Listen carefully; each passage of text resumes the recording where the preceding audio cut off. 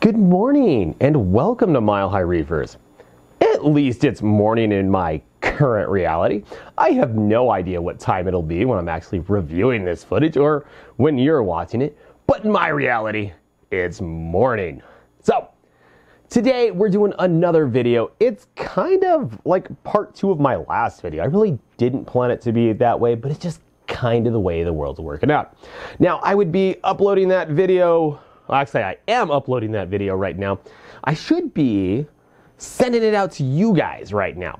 But we had a processing fault through YouTube. I've never seen that before, which means I get to upload a 15 gig file again. And with Comcast 12 megabytes up, it's painfully slow. It's horribly slow. So you guys will probably get that video tomorrow, but this one will be out probably a week later, something like that. That's kind of how I end up shooting these. A lot of the times, these kind of technical glitches are a little unusual. So fingers crossed it doesn't become a big problem. But what we've got is more tank maintenance stuff coming up.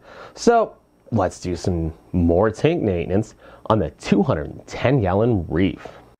And here's my packages from Bulk Reef. The big long tube should be T5 lights, and the bottom box should have carbon and chemi-clean. And there's my carbon and chemi-clean. And here's the T5 bulbs I purchased.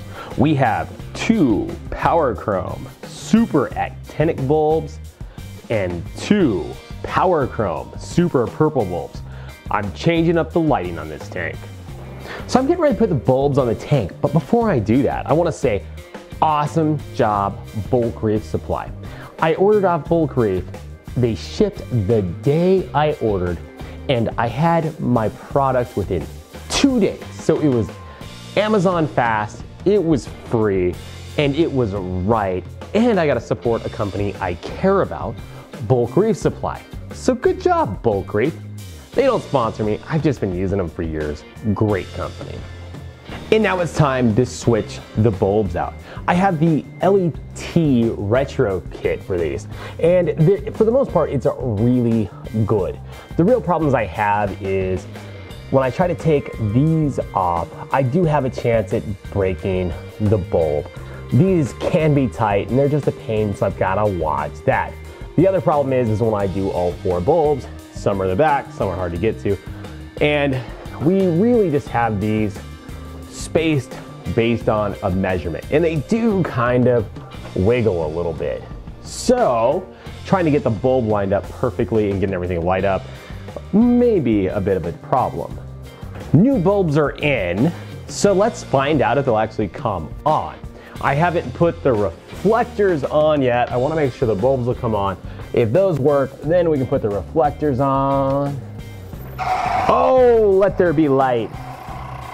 Ooh, and let there be a dead fan.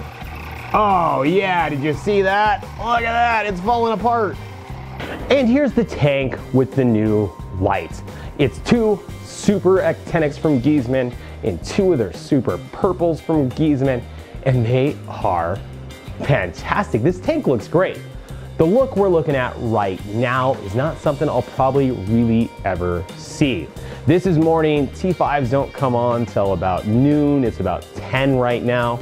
So I won't actually see this look, but once those metal halides come on and this mixes in, I think I'm gonna get that look I'm looking for, which is the bright fluorescence I'm gonna get out of the Super Actinics, plus that purple look. I can do some of this with adjustments to my LEDs, but I think this is gonna take care of some of those fill issues and some of that spotting issue that I was seeing and not really loving. I think this is gonna be perfect. And of course, the reef crystals came in. I still use reef crystals for my salt. They work great. They're inexpensive. I've never had a problem with it. So if it ain't broke, don't fix it. It's really a great salt.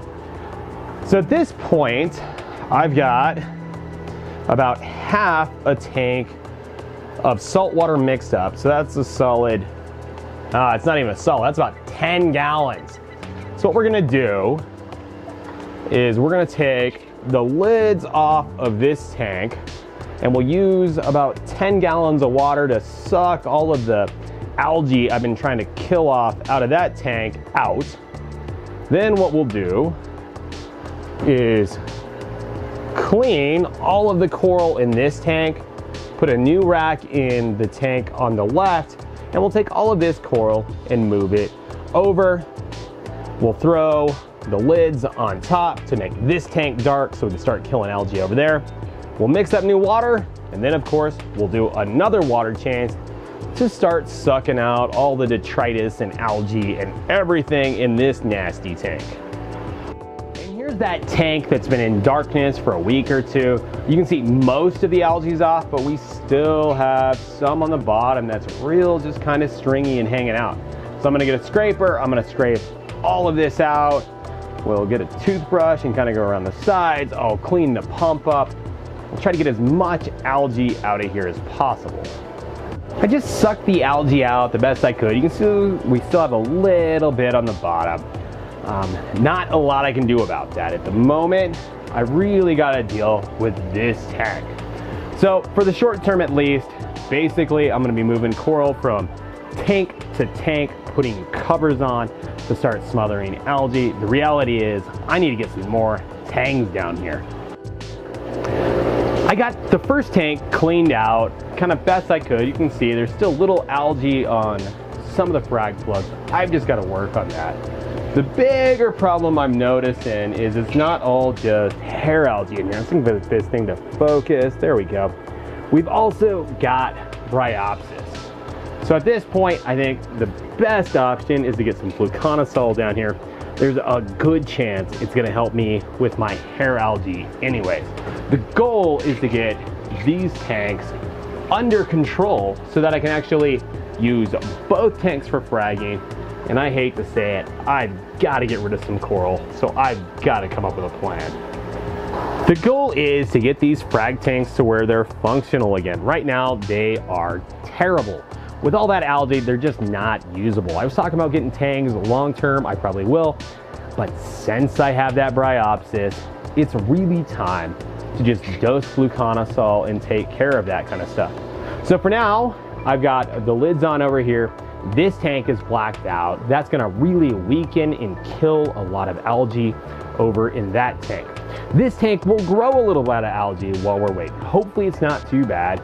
Nitrates, phosphates are relatively low, but as you can see, I've got, well, you can't see because Panasonic autofocus. We'll talk about that in a second. But hopefully this isn't too bad by Wednesday. It's Friday afternoon now. But Wednesday, fluconazole comes, and I'm gonna use that as an opportunity to do a big clean down here. So I need to pull my skimmer, I need to clean it anyways. So dosing fluconazole, I need to disconnect my skimmer anyways. Sounds like a good time to just pull and do a full clean. Plus it's October, I wanna do this before the weather gets bad. So since we're doing a lot of cleaning, we'll do carbon, GFO, we'll pull those, we'll run them through vinegar. And then I really want a new calcium reactor. I don't have the money right now, but I've got my old doser back here that I was using for two-part. I'm gonna take that out, take that bucket out of here, clean up the wiring, clean up the mess, and then I need to rehang this guy on the wall. I had it stuck up with some double sticky Velcro, and it worked good for quite a while, but it fell off. So we'll use Wednesday, Thursday to kind of address all of these problems with the goal of getting my frag tanks back to where they should be. This is embarrassing. And here's the big 210 display with all the lights on. So that's 5 Kessel LEDs, 4 tubes of T5s, and 2 250 watt metal halides, all running at once. But the reason we're looking at this now is because I put those T5s in at the beginning of the day, and this is pretty close to the look I was looking for. I went with this look because I wanted the deep actinics to kind of bring the fluorescence out, and right now I think I was fully successful. I put the purple bulbs on there because I loves me a purple tank. It really pulls the reds in the corals out, and I just like that purplish look. I think this tank looks fantastic like this.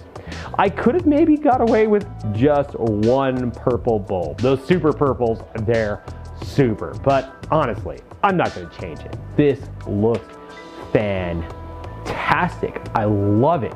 Will it help the corals grow? Probably not. But it's a great look, and I think the corals are going to be very healthy under this. The great thing about T5s is no matter what bulb you pick, usually you get a spectrum that'll keep your corals healthy and happy. So next week, we'll go to the wholesalers, we'll get some fluconazole, we'll work some more on the basement, and we'll get this tank to where it should be. So if you like what I do, hit that like button, subscribe to see more videos like this one, and if you really like what I do, follow my other channel, AutoElysium. It's just all the stuff that doesn't belong on a Reef channel. Right now, it's mainly dedicated to vintage cameras, vintage cars, that kind of stuff. So if you're interested in that, follow me there. And since I'm a big camera guy, the reason I don't have money for that calcium reactor, I've got a new camera coming. So it's on back order at the moment, but by Wednesday, Thursday time period, we might be shooting video with a new camera. So we'll see ya next week.